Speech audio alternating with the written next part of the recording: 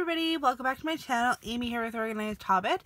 Today's video is going to be kind of giving you guys an idea of what I'm going to be doing for One Book July. Doing a flip through of my new notebook. If you follow me on Instagram, then you already know that I've decided to finish with my Scribbles That Matter journal. Reason being is that I always find at least 6 months into the year, you know, this time it came a little bit earlier, I need something fresh, I need something new, and I mean, by no means do I want to stop bullet journaling. I love my bullet journal.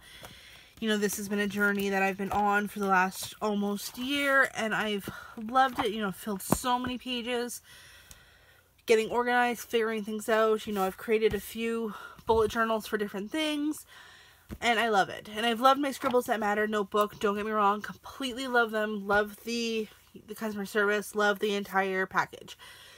Reason being that I am actually switching from this style of notebook, which specifically I'm talking about the brand, not the notebook style, to a Leuchtturm notebook is for really two simple reasons. Number one, I already had it. I didn't want to have to pay for another one because I wanted to keep with the pink theme that I've been kind of going with for this year. So I didn't need to go and buy another one. Number two, I really like the Leuchtturm notebooks. I know people say, blah, blah, blah, the paper's too thin, blah, blah, blah, blah, blah. It's terrible, it's so expensive, blah, blah, blah, blah.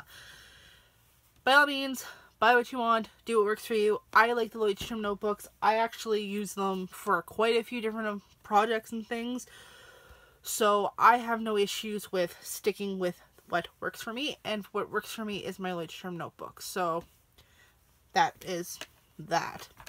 So I just wanted to kind of show you guys the cover. If you know what a Leuchtturm is, you know it's just kind of like this nice hardbound cover. And I'm actually keeping it in a Luna Blue Bags on Etsy cover. She has a ton of them on her Etsy, and I really, really love them.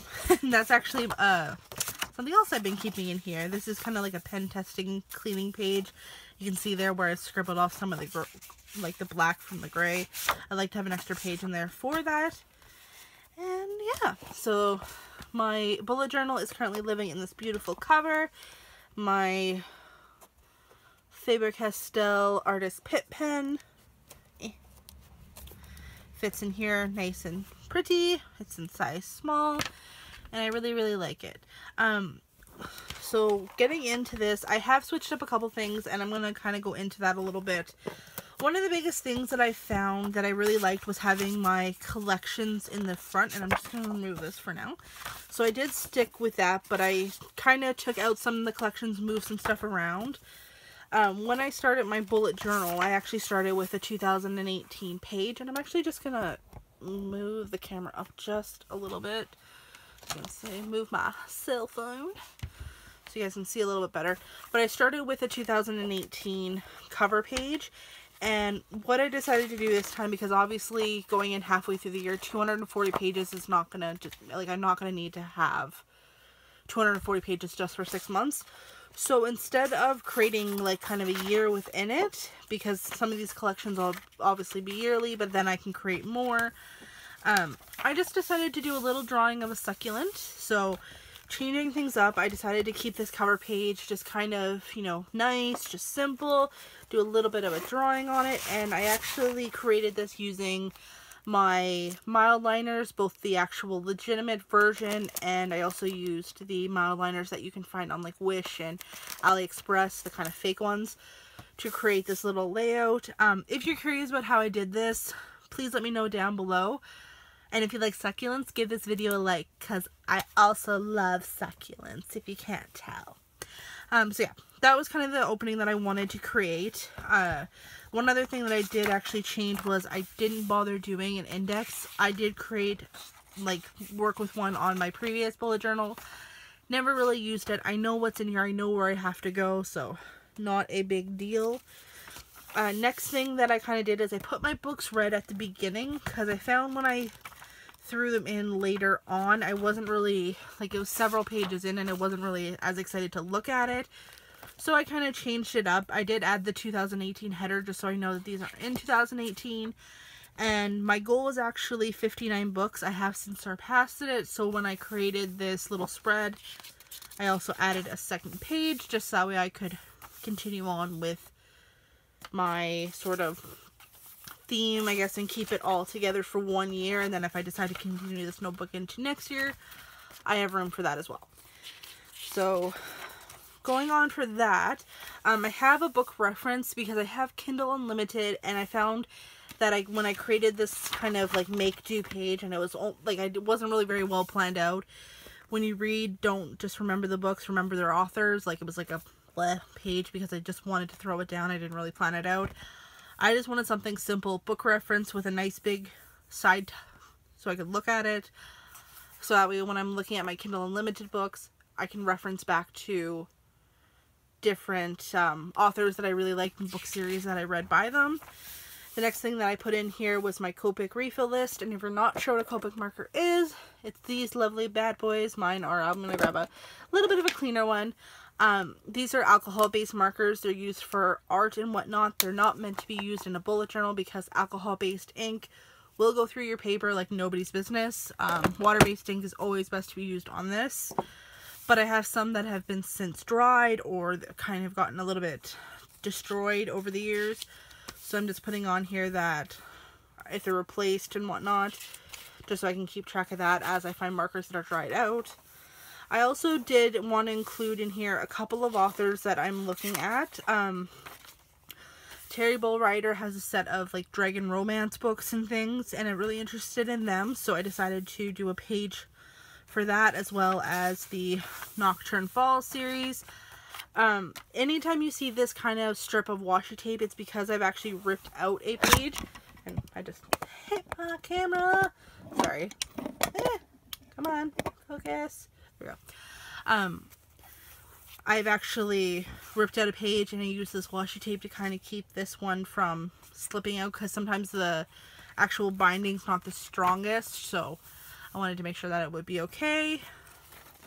So there's that one, and then I have my Nocturne Falls with a little pumpkin, and this is actually a really interesting series because it's all based in a town that loves Halloween. Like, it celebrates Halloween 365 days a year, so I really recommend checking it out. There's a main story, and then there's guest authors that actually write in the universe of Nocturne Falls. So one other thing that I did change, and this is one of the 2 savings changes that I created for this new bullet journal. First one being is my bullet journal. I kind of created a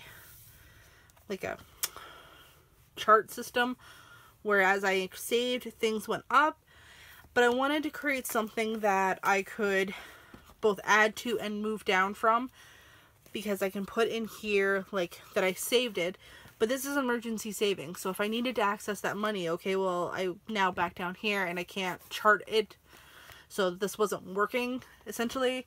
So I have this in here, and then I think what I'm gonna do, and this is something I gotta figure out in the next day or two, is do like monthly, and then just kind of put like, say, $200 or whatever, and then if -200 and put why it was taken out type of thing, because then I can keep track of it, and then I know where I'm sitting at monthly. So if I have 200 one month and then 100 the next, I can put in there, we'll say new clothes or whatever. That's not an emergency expense, but you know what I mean. But I also have my emergency savings, my Christmas savings, my extra savings, and my 52-week savings, which I am still going to continue. I have a little app in my phone now that I'm doing this with, so that way I don't have to keep it specifically charted out. I know which ones I've checked off. And then again, monthly as I go up, I will put different totals. And I think that's how I'm going to break up this one. On the next page I decided to throw in, it's not something that I had in a collection here, is just one line to keep you motivated, keep living.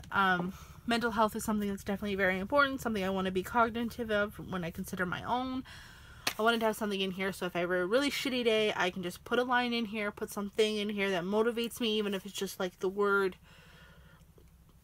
live, something, I don't know. But that'll be in here. This is definitely going to be more of a private page. I don't think it'll be something that I share. But I did also add in a quotes page, so that way any fun quotes that I come across I can find. So I added this in here in a pretty little pink border. And last in my collections is my $1 or a few page. Now this is something I haven't really seen anywhere, so I don't know if I can credit this to anybody, but this is something that I decided to do because I was actually looking at a Sudoku page and I kind of thought that that would be a cool idea, but I didn't want to go all the way up to $9, so I kind of created a spread, and it starts at 1, it ends at 1, and then 1 2 3 1 2 3 1 2 3. So I mean, it doesn't have to be necessarily $1 that I put in. I can put in like say $20 and then just mark off the ones that attribute to creating that total. No idea how much this is going to be at the end. I am really interested to find out. I mean, I could do the math, but when I actually reach that goal, I will know. And this is actually going to be, I think, my laptop fund. I was going to do my 52-week savings, but I think I have something that I want to do for that, specifically for my channel. So that is kind of something different now, and I'm flailing my hands, so I apologize. But that's kind of the collections that I had added in. A couple of things that I changed is I didn't do any swatching in my notebook this time around. I didn't really see the point. I know what colors that I'm working with. I don't really need to have them swatched out a second time. And quite honestly, like Tombows, for example, like what you see is what you get. There's not a huge difference between, you know, this color and then this, right? Like it's not really a significant difference. So I didn't see the point in having to swatch them again. That might change. You never know. I might do a swatch page when I'm bored. But now that takes us into July. I feel like this is going to be like the world's longest video, so I apologize if you stuck around this long. I applaud you and thank you. So this is my cover sheet for my calendar. Again, like I said, I split it up. I wanted to have some pages for collections and then get right into the calendar. So this belongs to you, make it happen, and I think that's a very significant thing. You know, I don't like the whole it belongs to me, so that way you guys know that it belongs to me. I'm the one that looks at this every day. I'm the one that's gonna know that it belongs to me. So wanted something in here, and then I do a super simple cactus. I definitely did not want to put in the effort that I put in to do this one, so it's much simpler. But I just want to remark, for all of the y'all haters when it comes to the paper, I mean, look at that. Look at that. There ain't no bleed through on that page. None. So, man. Anyway. So we go into my July page and decided to do watermelons. Isn't it cute? So July 2018, did some lettering and did a little bit of a gray shadow on it. Didn't actually let the marker dry long enough. You can see where I kind of picked it up a little bit, but I kind of like it. It's, you know, mistakes are going to happen. It's part of the life of the marker. So, and then we go into schedule, plans, and posts. This is the first time that I've actually done a monthly page like this before. If you go into my planner previously, when I started out my year, I had like level 10 life, future logs, and stuff like that, goals, my year in pixels. I decided to wipe all of that. I wasn't keeping up on it. I don't know if it's something that I actually find is useful. So I kind of integrated everything into one. So I'm only looking at a month at a time. For this month, I really didn't do a mood tracker. I feel like things are going to be too chaotic for me to even bother looking at that. So I just made it really simple. Schedule on one side, plans and posts. Because that way I know, like, for example, tomorrow we're going to the Canada Day Parade. Plus, tomorrow is going to be July 1st. Which is Happy Canadian Day to Canada. Hi. So that'll be on here, and that's the day that this post actually goes up. So next is a little bit of a gratitude log. I did decide to keep that up because I absolutely have loved doing it. I started it actually here because I wanted to do something on the back of this page. So then I continued it for the next couple of months and really, really enjoyed it. Like I said, I loved my gratitude. I really didn't keep up on my mood trackers as much as I should have, but I did that. And I also drew Wally the watermelon up here, which is super cute. And then finally, my week. So again, I kind of switched things up a little bit. I was doing more of a to-do list previously, just check-offs, but I really want to be on top of my social media and things that I need to get done. So anything that's plan related will go in here. Any editing, any filming, that kind of stuff is going in here because I finally have figured out how to edit some of the stuff in my videos. So that's really exciting. So I have that thrown in here. In terms of One Book July, what I'm planning to do is follow up with any like notes for videos and stuff in here specifically. I think that I want to do that. Previously I was utilizing, and if I could just grab it here, my Organized Hobbits social media notebook. I haven't really used it much, if I'm being quite honest.